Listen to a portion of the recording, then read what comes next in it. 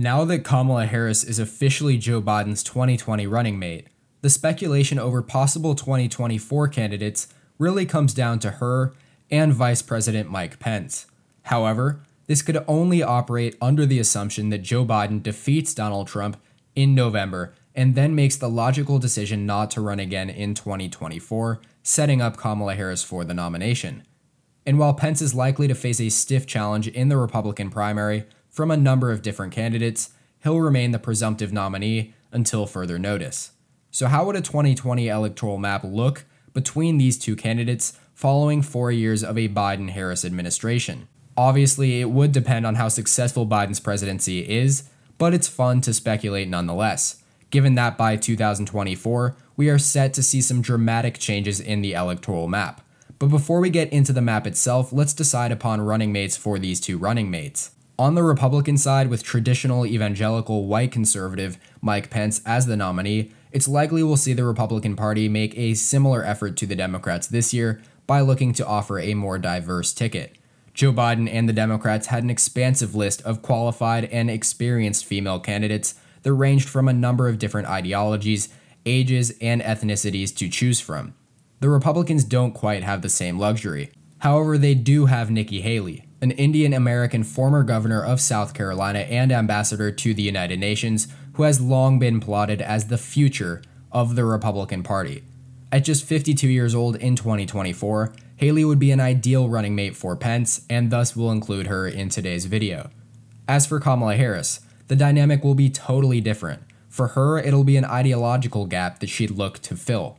As the Democratic Party is bound to move further and further left, Harris will likely be ostracized by the quickly growing progressive wing, putting pressure on her to select a further left running mate in 2024. Could this be Alexandria Ocasio-Cortez's time? Maybe, but in my opinion, it would still be too early for her in her political career. A far more likely choice would be California Governor Gavin Newsom. As governor of the fifth largest economy in the world, Newsom has the skills, qualities, and donors that would make him an absolutely ideal choice for Harris. With a progressive enough record and background, he would both satisfy the progressive wing of the party, but also avoid scaring away moderates and independents, and thus he'll be the choice in today's video. So it's Pence and Haley versus Harris and Newsom, and away we go, starting with all of the safe blue states for Kamala Harris, which includes Washington, Oregon, California and Hawaii, New Mexico, Illinois, New York, Maine's 1st District, Vermont, Massachusetts, Rhode Island, Connecticut, New Jersey, Delaware, Maryland, and Washington, D.C.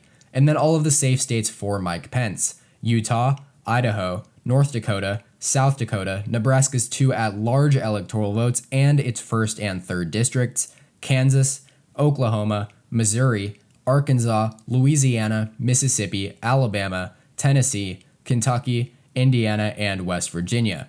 So with that, Harris holds 185 electoral votes to Pence's 110 in this new 2024 electoral map. So now let's label all of the likely states for both candidates, starting with Kamala Harris. Colorado and Virginia are the only 2 states I feel comfortable with labeling as likely blue in 2024, as both states have trended heavily into the Democrats' direction on a statewide level, but remain too competitive to label as completely safe. As for Pence, Montana, Iowa, and Ohio are all going to go into the likely column for him. Montana is a far more competitive state than people give it credit for the following reasons. 1. Obama lost by just 2 points in 2008.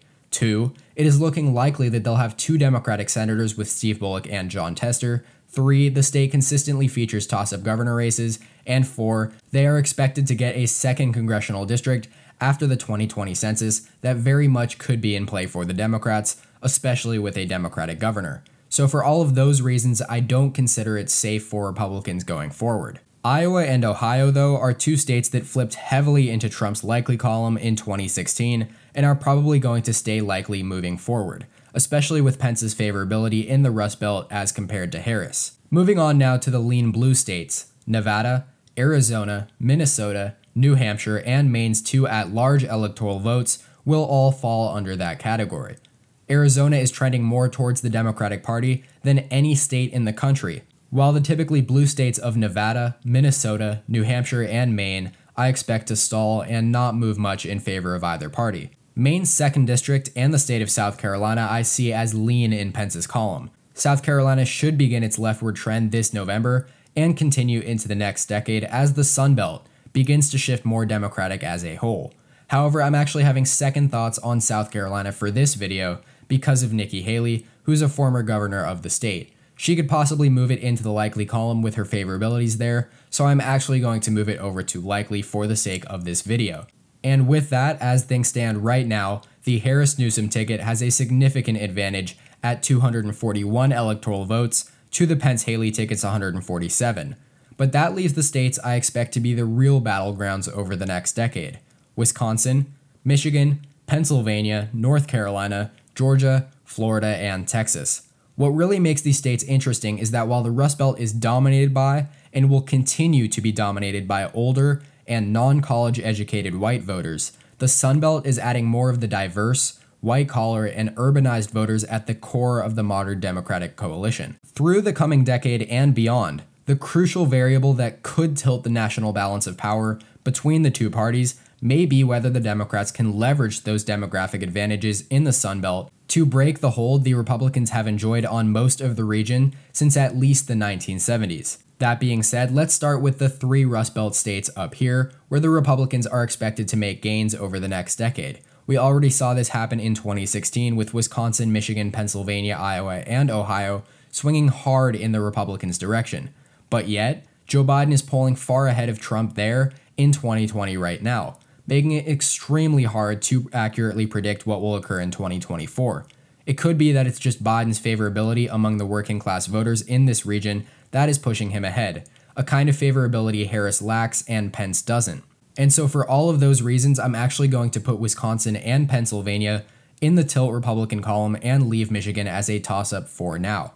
Moving on to the Sun Belt, however, as mentioned previously, the Democrats will need to make significant gains here in order to offset those Republican gains.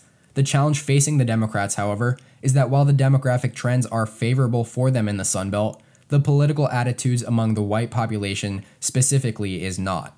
This could expose the party to the risk that the Democrats' old coalition in the Rust Belt will crumble faster than its new coalition coalesces in the Sun Belt. If that happens, it could leave Democrats just short in enough key states in both regions to allow Republicans to remain competitive in presidential elections. Texas and Florida will be the single most important states for decades to come. With each state expected to gain multiple electoral votes, their electoral weight will grow even more. As of right now, Texas should, barring some significant demographic change or continued dismal voter turnout, be a tilt blue state by 2024, which would alone push Harris over the 270 mark. Florida, Georgia, and North Carolina should hypothetically follow suit and move into the tilt blue column. But my only concern with that is Nikki Haley's favorability across these 3 states. Her candidacy alone could be just enough to hold on to these states, which could be a convincing argument to feature her at the top of the ticket for the Republican Party instead of Mike Pence. But as of right now, I really don't feel confident in classifying any of the 4 states remaining, and so I will leave them as toss-ups for now. Maybe I'll update this again in a few months, but I hope you all enjoyed nonetheless. Please make sure to like the video if you did, and hit the big red subscribe button down below if you haven't already.